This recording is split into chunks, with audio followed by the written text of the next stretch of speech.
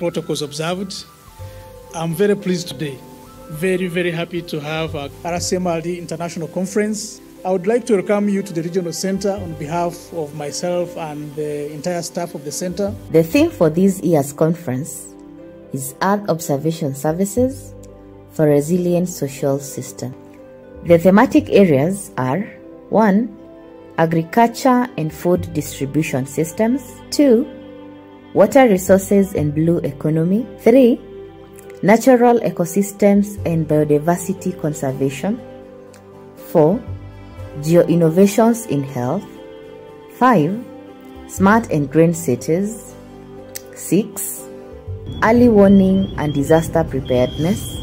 And lastly, land administration and management systems. The conference is aimed at providing a platform for scientists, geospatial practitioners and industry players to discuss Earth observation technologies, applications and information successes and challenges, and how best this can be used to inform policy.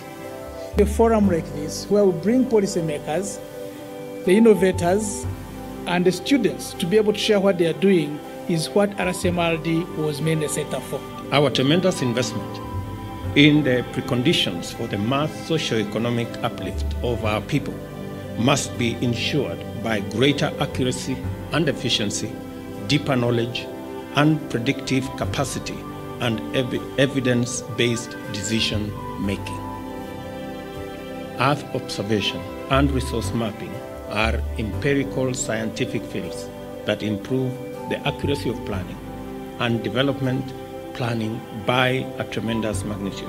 Your Excellency, this for us as a ministry is an important conference because science and technology is now at the center of decision making. It is important for all of us to come together, to engage and to participate so that we inform policy and decisions that will inform how our governments are run, how we provide services to our people, and how we bequeath a better planet to future generations. So we want to continue doing this and give this as a platform for sharing. We always appreciate you making the journeys to come here and share what you're doing in the different areas you're operating.